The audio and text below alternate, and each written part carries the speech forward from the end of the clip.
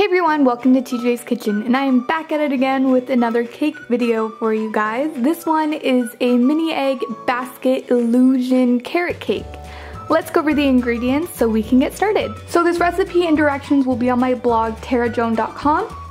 The things that you will need will be butter, chopped walnuts, shredded carrot, 2 eggs, vanilla, 2 tablespoons of flour, more flour, cinnamon, salt, nutmeg, baking soda and baking powder, brown sugar, and white sugar. So the first thing that you're going to do is just add in your 2 tablespoons of flour into your chopped walnuts and shredded carrot.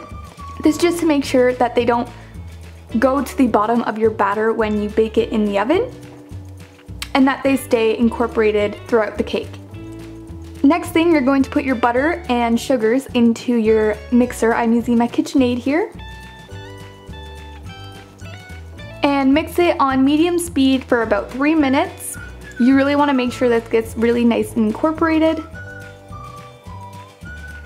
And then add in your eggs one at a time, making sure that it is fully mixed in well before adding in your second egg. Just mix that again until it's all combined. And then add in your vanilla. I like a lot of vanilla in my cakes, so that's why there's a lot in this.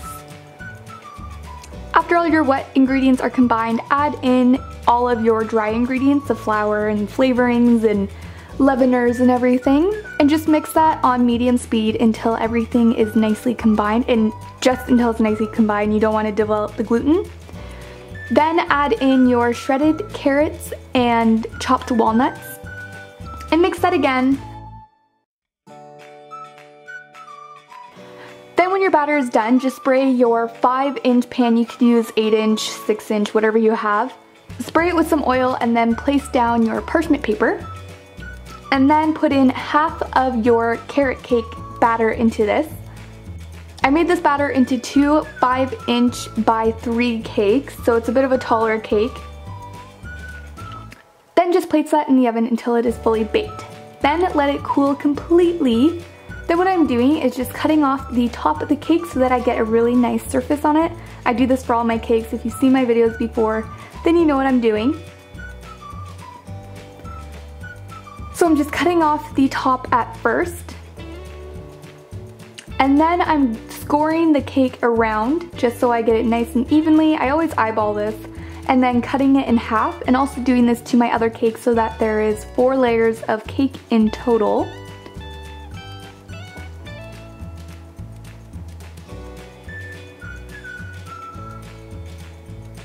Then I am placing on some icing. I am using my cream cheese icing here because cream cheese and carrot cake are like the best together. Then I'm just placing down my first layer of cake and then putting on a generous amount of cream cheese icing. Then I will just be spreading it out until it is flat with my spatula. It's okay if it goes over the edges. And then place on your second layer of cake, make sure that it's centered, and then push it down into the icing. Just to make sure that it sticks. Then place on some more buttercream and then do the same, and repeat the same step, just flattening it out with your spatula.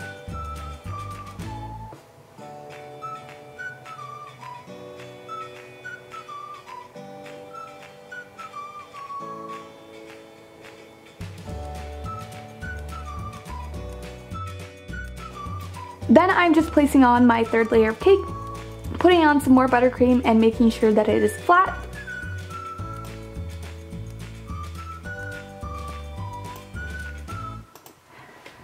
And then finish it with your 4th layer of cake.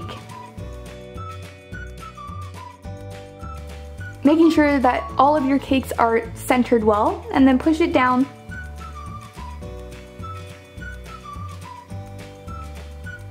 Now for this layer, I'm just taking my bench scraper and scraping all the sides of the icing around the cake. I'm just going to be applying the crumb coat now, which is just a thin layer of icing to make sure that no crumbs get onto the outside of your final layer of cake.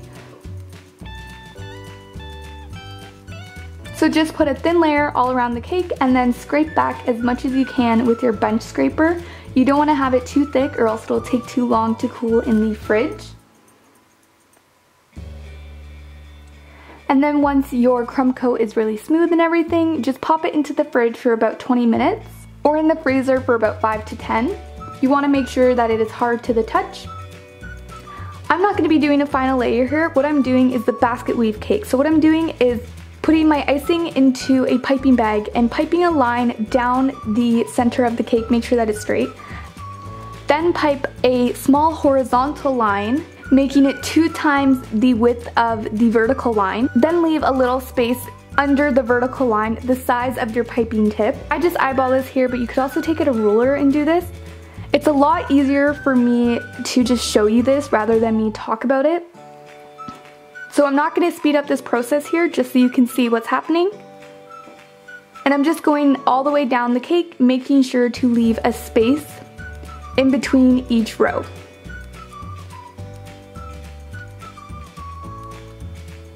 Then when you're done each row, you're going to go down the cake again, making sure to leave a space in between the 2 lines.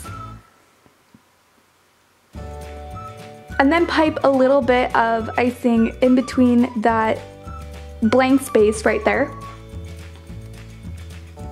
Again, it's a lot easier to see it rather than to me explain it.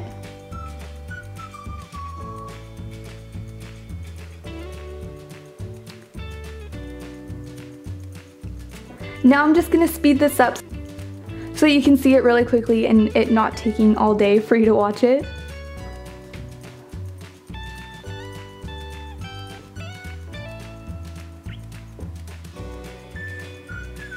And then when you're done the cake, just do a last little thing to hide any of that little naked cake in the end.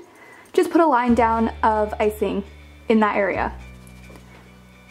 Now for the illusion part, you are going to stick a wooden dowel into the middle of your cake. You can trim it off if you'd like to. The best way to stick the mini eggs on the cake, I find, is to actually coat the stick in a little bit of white chocolate and just sort of tower your mini eggs on top of each other. So I just dipped the mini egg into the chocolate first and then placed it on top of the mini egg at the bottom. Definitely start from the bottom to the top. I don't think it'll work going from the top to the bottom because it needs something to support it underneath.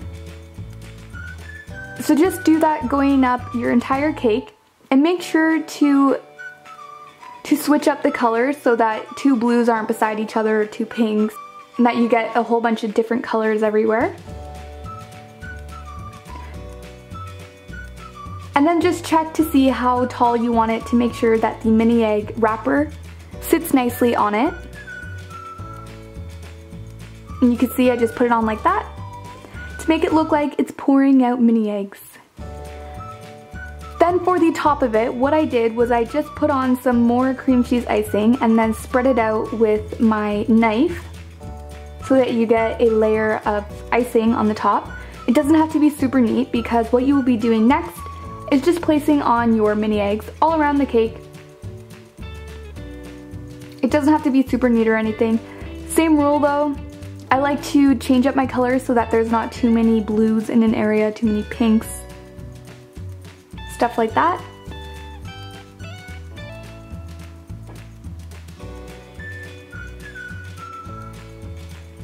And just do that until your cake looks completely full with mini eggs. And I saw that there was a little bit of cake showing through, so what I did was I put some icing in my bag with a circle tip and just made some little pearls along the cake. So I just piped some and then move it along.